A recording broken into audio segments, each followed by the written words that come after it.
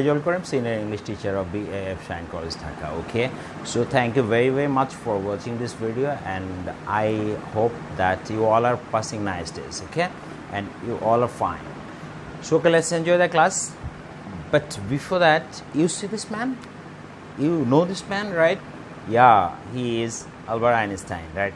তার কিন্তু একটা খুব চমৎকার কথা রয়েছে, রাইট? আলবার্ট আইনস্টাইন সম্পর্কে অনেক মজার কথা রয়েছে, রাইট? অনেক গল্প রয়েছে। ওকে, তোমরা নিশ্চয়ই অনেক কিছু জানো। সে তার নিজের নাম ভুলে যেত, একবার তার বাসায় ফেরার পথে তার বাসার অ্যাড্রেস ভুলে গিয়েছিল, রাইট? সে অন্য মানুষকে জিজ্ঞেস করেছিল, আচ্ছা বলো তো আইনস্টাইনের বাসা কোথায়? হ্যাঁ, তারপর অন্যের কাছ থেকে জেনে সে বাড়িতে পৌঁছেছিল। এই ধরনের অনেক মজা গল্প রয়েছে। আমরা মাঝে এই লেসনগুলো মাঝে আইনস্টাইনের এইসব গল্প নিয়ে কথা বলবো। ওকে, সো লেটস এনজয় ইট। এবং তার সব একটা খুব চমৎকার একটা কথা, যে কখনো ভুল করেনি সে কখনো নতুন কিছু করার চেষ্টাই করেনি, right? A person never made a mistake, never tried anything new. That means আমরা আসলে ভুলের মধ্যে দিয়েই শিখি, রাইট? সো যেমন তোমাদের এই ক্লাস করাতে গিয়ে আমি অনেক ভুল করছি এবং আবার ঠিক করে নেওয়ার চেষ্টা করছি, রাইট? এই ভুলের মধ্যে দিয়ে আমি একসময় অনেক কিছু করতে পারতাম না, এখন অনেক কিছু করতে পারি, right? So this is the thing, actually we have to learn from our mistakes. So don't if you make any mistakes, don't be discouraged, right? So go on with your mistakes and probably you will not make the same mistakes again. Okay, so আমরা এই কথাটা মনে রাখবো, and you are welcome to this English class, right? Okay. Oh, so popular cartoon, right? And I think you have enjoyed it. I also enjoyed it very much, right? Okay, so let's see what the cartoon says. Yeah, at last we are at the top, aren't we? And she is saying, it's so cool, isn't it? So we see this Mickey saying, at last we are at the top. Probably তারা ওই সিঁড়ি দিয়ে উপরের দিকে আসার চেষ্টা করছিল, অবশেষে তারা পৌঁছে গেল এবং সে ওকে জিজ্ঞেস করছে যে at last we are at the top, aren't we? আমরা কি সত্যি পৌঁছায়নি? সো এটা দিয়ে আমরা বুঝতে পারছি যে সে কিন্তু একটা স্টেটমেন্ট বলে সেই স্টেটমেন্টটাকে কোয়েশ্চেনে চেঞ্জ করে ফেলেছে, রাইট? সো এখানে আমরা দেখছি ইটস সো কুল, এই সেন্টেন্সটা এটাও একটা প্রথমে স্টেটমেন্ট বলেছে, তারপর সেই স্টেটমেন্টটাকে একটা কোয়েশ্চেনে পরিণত করেছে, right? Probably you can guess that this is a kind of question. And can you tell me what type of question it is? Probably your answer is correct. Your answer is probably tag questions, right? This type of questions are called tag questions. যখন কোনো একটা স্টেটমেন্টের সাথে আমরা কোনো কিছু add করে দিই যে কোয়েশ্চেন বানানোর জন্য, রাইট? যেখানে আমরা সাধারণত অক্সিলারি ভার্ব এবং প্রোনাউন অফ সাবজেক্ট ব্যবহার করে থাকি, তো সেই ধরনের কোয়েশ্চেনকে আসলে ট্যাগ কোয়েশ্চেন বলা হয়।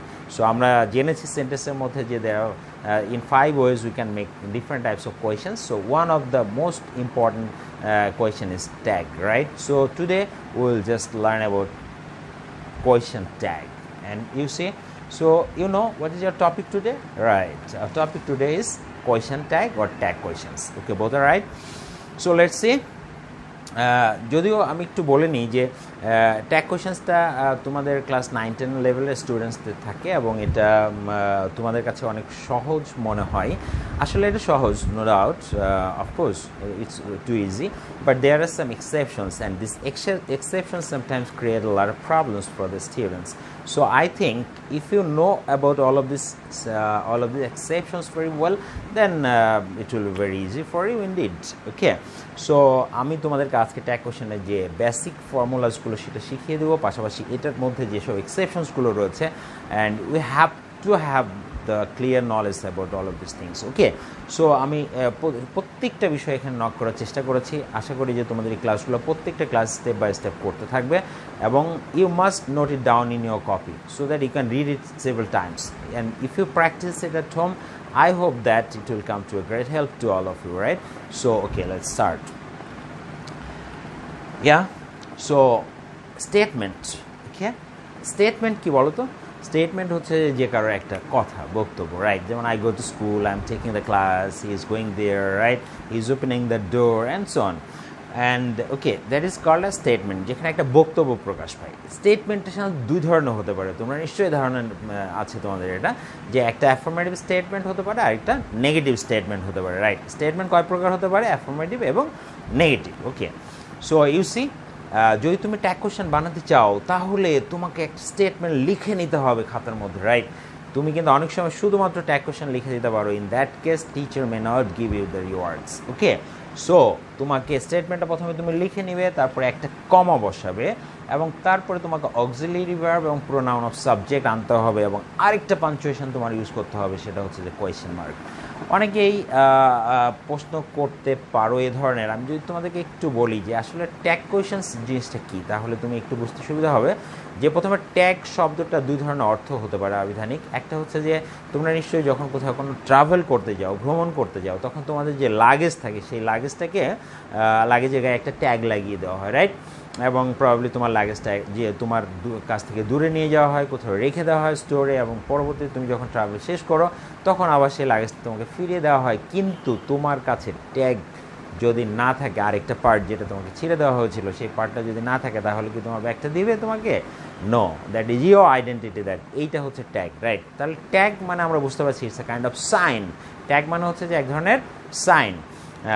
এখানেও আমরা দেখবো যে অনেকটা কাছাকাছি, এটার সাথে অবিকল না মিললেও কাছাকাছি চলে যাবে, যে আমরা এক ধরনের সাইন ব্যবহার করব বা এক ধরনের শব্দগুচ্ছ ব্যবহার করব, সো যেটা আসলে আমাদের কোয়েশ্চেন বানিয়ে দিবে স্টেটমেন্টটাকে, right?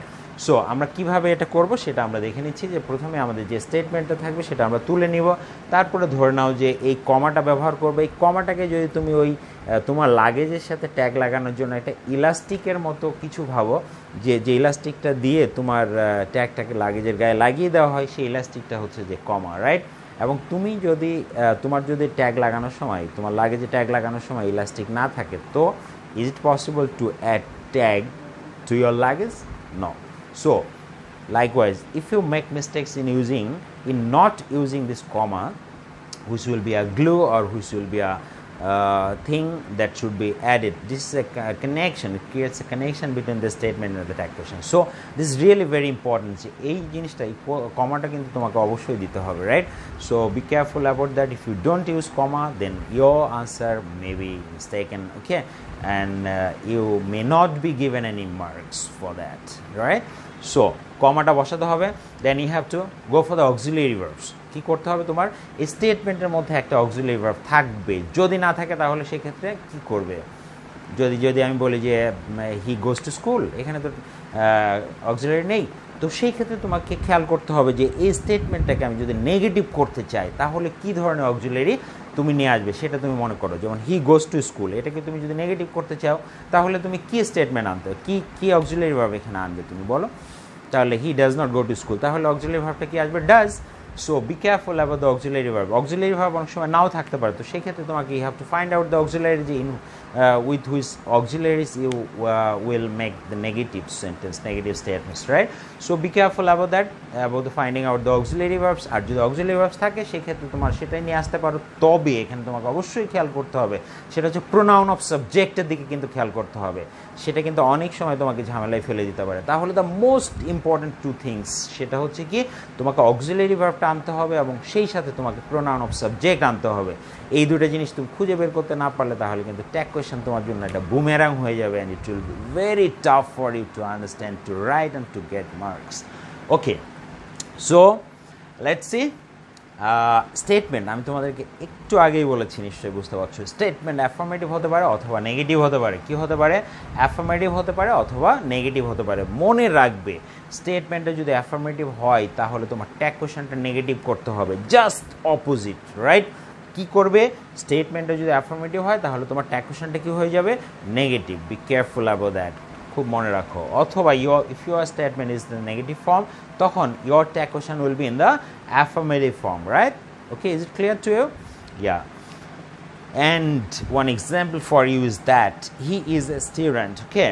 And can you make it a tag question, right? Or add a tag question to this statement? Yes, probably you are thinking about the answer, right? And your answer is correct. Yeah, good. Because you are thinking about this auxiliary verb and this the pronoun itself, subject নিজেই pronoun, so you don't have any tension. যদি subject pronoun থাকে তাহলে তুমি ওটার কানটা ধরে নিয়ে গিয়ে ওখানে ট্যাগ কোয়েশ্চেনে ওখানে বসিয়ে দিবে, ব্যাস হয়ে যাবে। So let's see the answer, right? Probably your answer is correct. You are thinking about isn't he, right? So your answer is isn't he, okay? So আমরা এখানে কি দেখতে পাচ্ছি, দেখো যে অক্সিলারি ভার্বটাকে আমি ওখানে নিয়ে গিয়েছি এবং তার সাথে একটা নট লাগিয়েছি। নট কেন লাগিয়েছি, কারণ এখানে বলেছি স্টেটমেন্টটা যদি অ্যাফার্মেটিভ হয় ট্যাগ কোশ্চেনটা নেগেটিভ হবে। সো এই জন্য আমি এখানে একটা নট লাগিয়েছি, কিন্তু শুধু নট লাগালেই হবে না, তোমাকে একটু কষ্ট করে সেটাকে কন্ট্রাকশনস করে দিতে হবে। এখন তুমি নিশ্চয়ই চিন্তা করছো, স্যার কন্ট্রাকশনস কি, what is contractions? Don't get frustrated, don't get worried, because কন্ট্রাকশনসগুলো খুব সহজ। প্রোনাউনের সাথে নট লাগিয়ে এটাকে ছোট্ট করে দাও, আর NOT নটের মাঝখানে ওটা তুলে ওখানে একটা অ্যাপোস্ট্রফি বসিয়ে দাও, ব্যাস হয়ে যাবে। যেমন is not, isn't, has not, hasn't, can not, O can not, so cannot, Kant or can't, okay, both pronunciation is correct. Can't is American and can't is British, okay.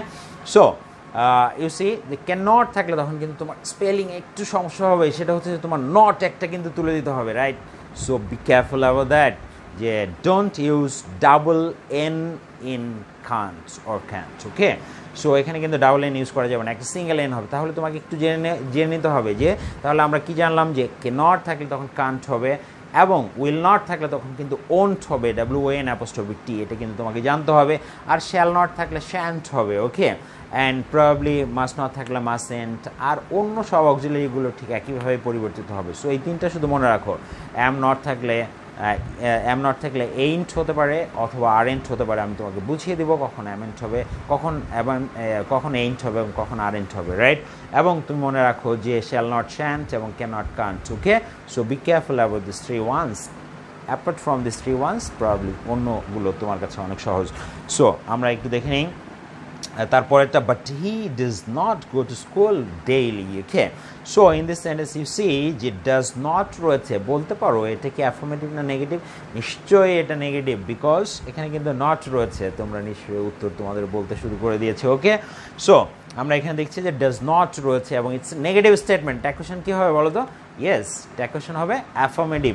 So affirmative, negative থেকে যখন তোমার affirmative tag question করতে হবে, probably it's two easy, because auxiliary verb সেখানে দেওয়াই থাকবে, কারণ auxiliary verb ছাড়া কখনো সেন্টেন্সকে নেগেটিভ করতে পারবে না, দ্যাটস ওয়াই, ওকে। সো আমরা অক্সিলারি ভার্ব পেয়ে গেছি, got the auxiliary here, does, okay. And you see the answer here, probably you are thinking about this answer, right? He does not go to school, does he? Does he? That means এখানে not ছিল negative, so এখানে গিয়ে এটা affirmative tag হবে এবং নটটা আমি তুলে দিলাম, অক্সিলারি ভার্ব নিয়ে গেলাম, pronoun of subject, subject itself pronoun, so no problem.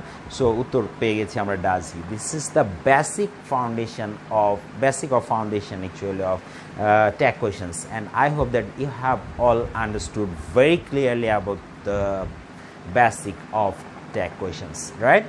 So আমরা এগুলো জানলাম, তাহলে আমরা খুব সহজ ট্যাগ কোয়েশনস কিন্তু। তাহলে আই হোপ দ্যাট তোমরা সবাই এখন চিন্তা করছো, sir this is so easy indeed, right? Yes, it is really too easy for all of you if you think about without exceptions, right? তাহলে কিন্তু এটা অনেক সহজ। ওকে, আমরা একটু দেখে নিই examples for you. Yeah, O you C he reads the book, here you C এখানে কিন্তু আমার প্রোনাউন রয়েছে, সাবজেক্ট যেটা pronoun, so we don't have any tension.